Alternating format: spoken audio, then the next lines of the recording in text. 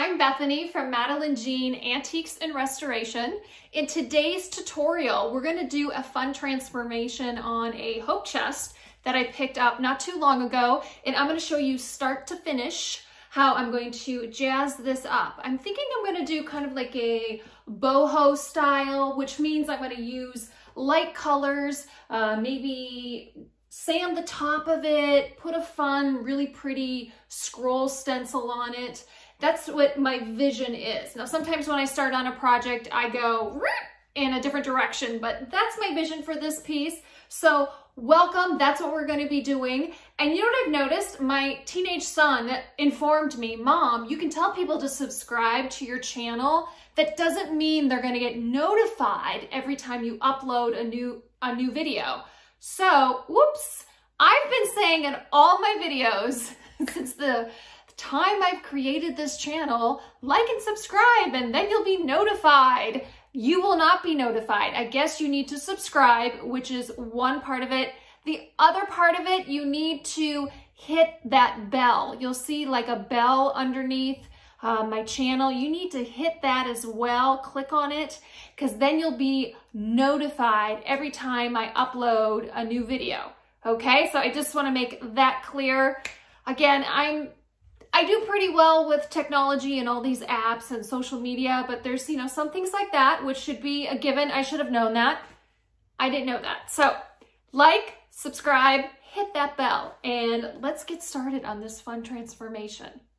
Before we begin, this is a Lane cedar chest. And if you have a Lane cedar chest at home, did you know you can date, well, not like take it out for dinner, but you can date the piece of furniture when it was manufactured by just finding the serial number. This serial number is usually located on the bottom of the hope chest, or when you flip the lid open, it's listed there. What you need to do is read that serial number backwards, and it will tell you the exact date it was manufactured. So on this cedar chest, I see the serial number ends in, I'm going to read it backwards. So it's February 15th, 1973. That's when this one was manufactured. So we have a vintage. I know the 70s are vintage. I don't like hearing that as well. I was born in the 70s, but we're vintage now, people. We are. Let's take it as a compliment. Positive thoughts. So this one was manufactured in the 1970s. It's got a really, really cool, if I can flip it up here so you guys can see. Look at that. Woo! That is going to look so cool. I'm thinking I'm going to paint this white, distress it, and then the top, like I said, I'm going to sand it and maybe do like a whitewash and then maybe like a pretty scroll stencil, and we're going to get this really looking pretty. So let's begin. Okay, we are on the other side of my workshop. This is kind of where I do all of my hands-on transformation type things. So I'm going to first sand the top and the edges, get that part done. The cedar chest structurally is very solid. So there's nothing that needs to be repaired there. That's why usually when I do that as well, I will glue and clamp and fix anything that needs fixing, and so far everything checks out and looks really good on this cedar chest, so I'm glad about that. I'm going to be using my Festool dust extractor. I have the CT MIDI 1, that's what I use. I have it hooked up to my Festool ETS EC 150/5 EQ. That's a lot of gibberish, huh? But it means stuff. So here you go. You can see what it looks like there. The 5 inches is in regards to the diameter of the orbital sander. I really like this sander. It really makes sanding a breeze. So if you're looking for an orbital sander that's just like top notch, Festool, you can't go wrong with them. So I have 120 grit on this sander, and we're gonna get started with sanding it. And I'm gonna put my hair up because a lot of people make comments about me not putting my hair up. So here we go. I usually do off camera all the time, but I like to have my hair down every now and then. I'm trying to put this up with a paintbrush. See if I could do it. I used to do it in school all the time with a pencil. Okay, that'll work. All right, let's get started.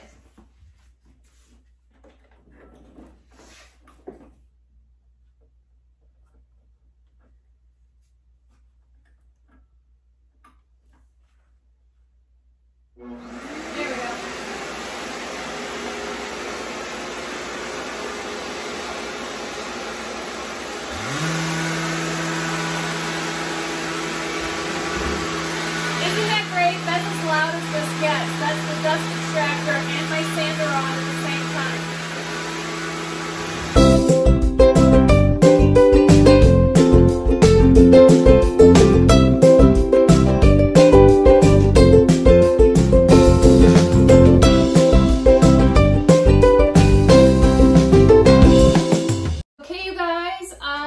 Got the top of the hope chest sanded. If you've noticed in that clip, I was having difficulty with my larger Festool sander. This is my ETS EC 150, and I only have 150 grit for this specific sander. So you notice I was having a little bit of a hard time removing the thick finish off this hope chest. So I switched over to my smaller Festool.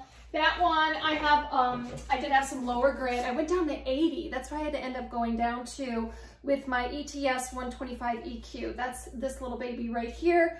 I've had this sander for over 5 years and it still is going strong. I love this guy. Anyways, if you saw in that time-lapse video, like, what is she doing switching out sanders? That's what I was doing. So when you are starting to sand and experiment with starting at a starting point, I always start like at 150 and then I work my way of like, oh, maybe I could use 180, a finer sandpaper, or maybe I have to go lower, a 120 or an 80. This one was pretty thick, the varnish on it. So I had to use 80 on it, and I ended up sanding the sides as well and the trim, and then I did like a light sanding on the front. So what you're gonna see me do now on a time-lapse video, you're gonna see me take off the hardware, which I can access through the inside here. Sometimes you run into hardware that's attached. That gets a little tricky.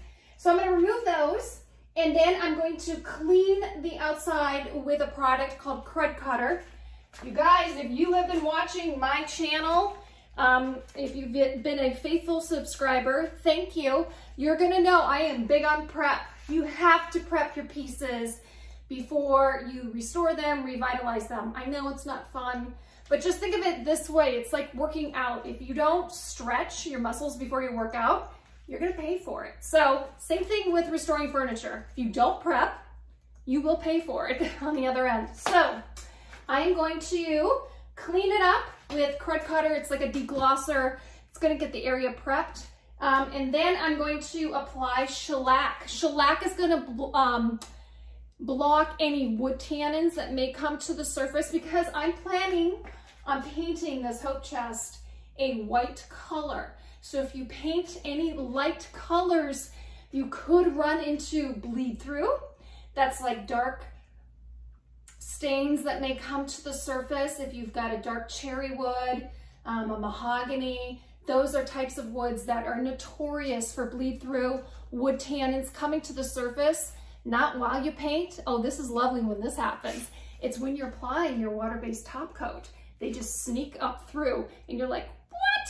And there's nothing you can do to block wood tannins except go back, shellac again, repaint, and redo your top coat. It's a lot of work. It's a big headache. So prep, people, prep. I beg of you. So you're gonna see me on a time-lapse video do all those things. Remove the hardware, use KRUD Kutter, and shellac. Let's do it.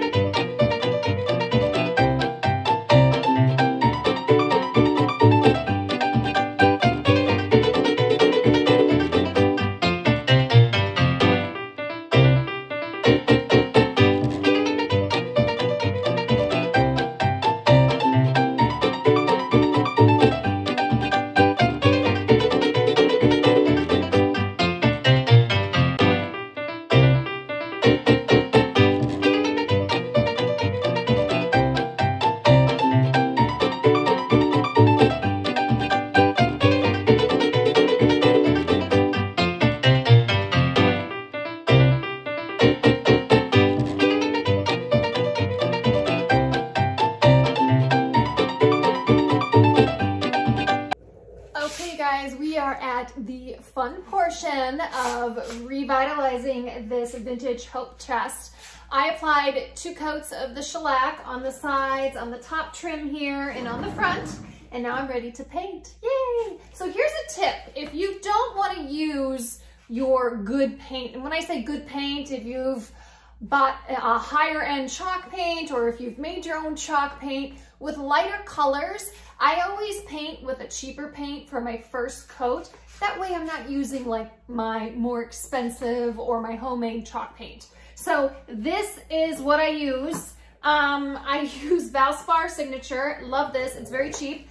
The lady at Lowe's actually made a mistake and she made me a gallon at one time. I've had this for a long time and I keep using it, and it's been fantastic as my first coat with lighter colored projects. It was supposed to be $30. She was supposed to make me a quart, but she made me a gallon, and she only charged me 15 bucks. So I've been just using this up. And so I'm going to use, this shade is Crisp Linen, if that matters to anybody. So I'm gonna do my first white coat with a cheaper paint. That's okay. And then I'm going to apply I'm gonna call it my nicer paint for my second and third coats. Maybe I'll need 2 more coats. I'm not sure. So we'll see. So I'm gonna get started, put it on a time lapse, and you guys can see me apply the first coat.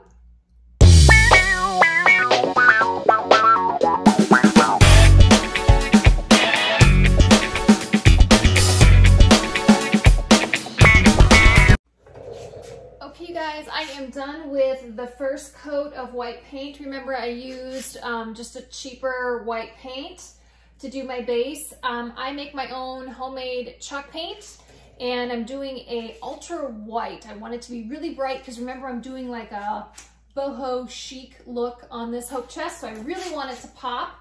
And I'll be resanding the top, doing a whitewash, maybe adding some lining wax to get that wood grain to pop on the top. It's gonna look really sharp when I'm done with it. So now we're gonna do a time lapse of me applying my homemade chalk paint.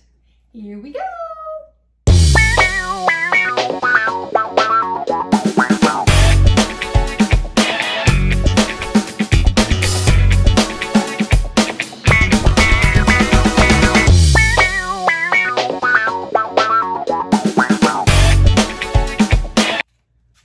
Okay guys, I'm done painting the hope chest. I probably put on 4 coats of white paint. With white paint, you always have to apply more just because you just need more coverage because it's the lightest color. So on the sides, I thought they were looking a little drab. So I thought, you know what? Let's jazz them up a bit. So we are going to use something, it's called like an embellishing paste. It looks like this. It's like a thick medium. It's a texturing paste. It's by Maison Blanche. They also have a great chalk line and a wax line that I love, but it's very thick. This jar is pretty heavy. And what you do is you apply it to the surface that you want to add a raised stencil to. So what we're going to do, or I'm going to do, you guys are going to watch, I'm going to put this on the side, level it out, and then you're going to see me run this stencil roller over it, and it's going to leave us a really pretty imprint. And I thought that would be a nice way to jazz up the sides because this piece is already very feminine, very boho chic. So let's do this next.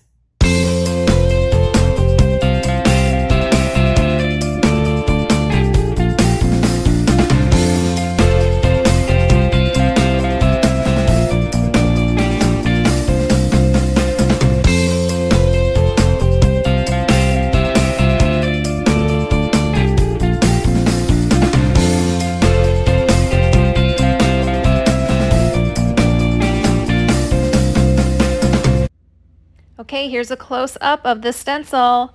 Isn't this so pretty? I added a layer of shimmer paint just to make these details pop. Okay guys, we're at the tail end with this vintage hope chest. So what I've completed, oh my gosh, that embellished stuff turned out so well with the roller. I'm gonna do a separate YouTube video because I already had someone on my Facebook business page ask me, how did you do that? So I'll do a quick separate YouTube video from this one to show you guys how to do that step by step, because I got so many comments on my Facebook business page. By the way, you can go here to go check it out. That's Madeline Jean Antiques and Restoration. You can go there. I'm talking about this project and how it's going with it. And I posted pictures close up of the, it's like a raised stencil on the sides that I did.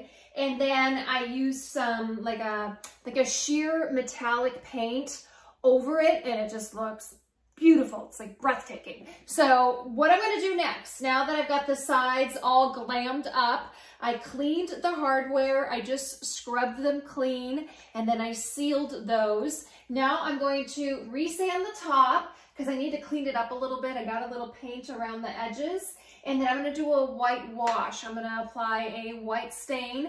And then if I need to just add a little more punch to that white, make it a little like darker, I'm gonna add some liming wax into the wood grain and see if that'll make it even more of a whitewash look. So that's what you're gonna see me doing on my next time-lapse loop here, just to keep you in the loop of what I'm doing.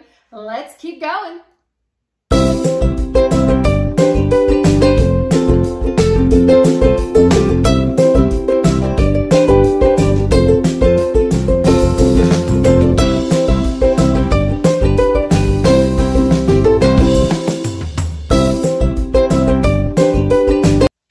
Okay, you guys, she's looking really good. She's got that boho chic type of look. I got this looking so nice on the top.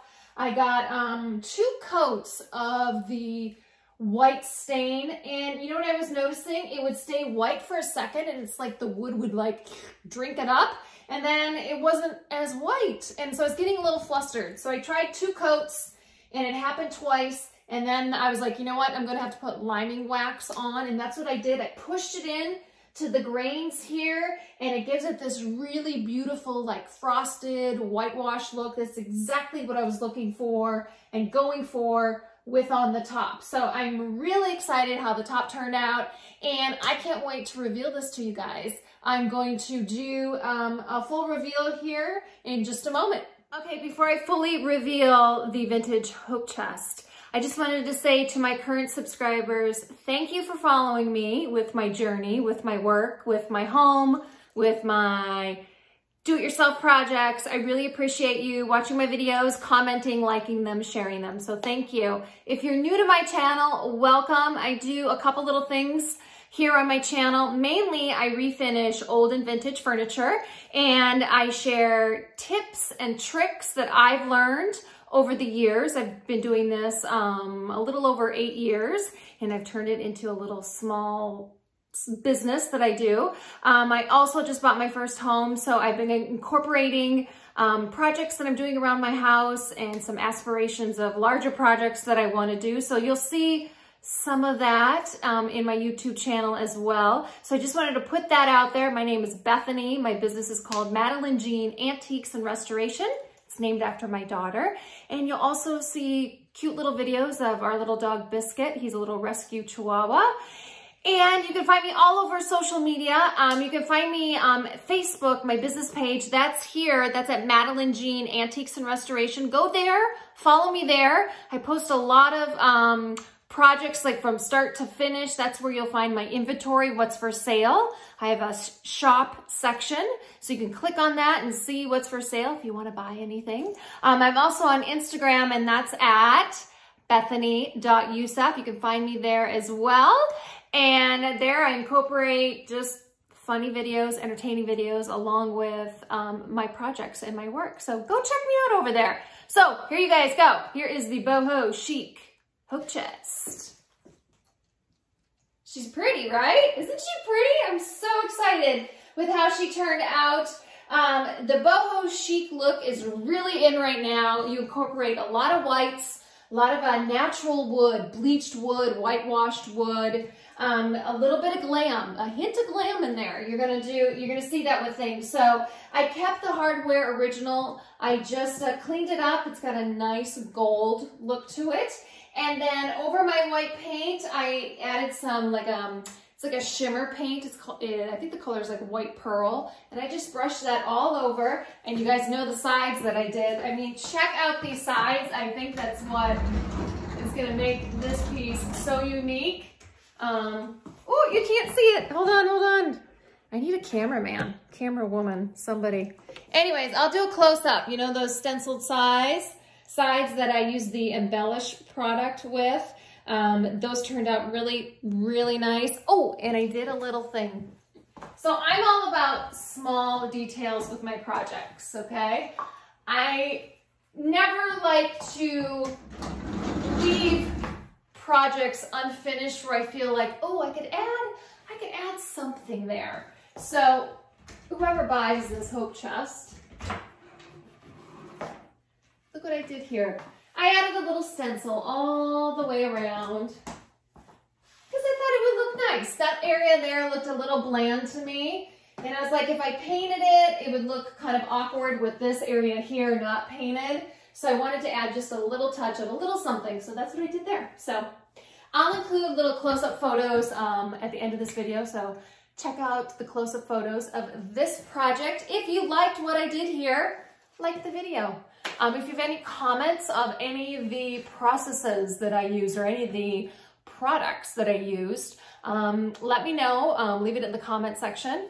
And if you have any questions on anything that I did, ask away. I will be using for a top coat. I haven't applied yet. On the bottom, I'll be applying like a clear wax. On the top, I will be doing a water-based polyacrylic, which is kind of tough to use, but once you get a groove with it and you use it a lot, it's a piece of cake. So I'll be doing that on the top. So please like, please share, please comment, please subscribe, please do it all. Okay, guys, I'm leaving. I'm done. See ya.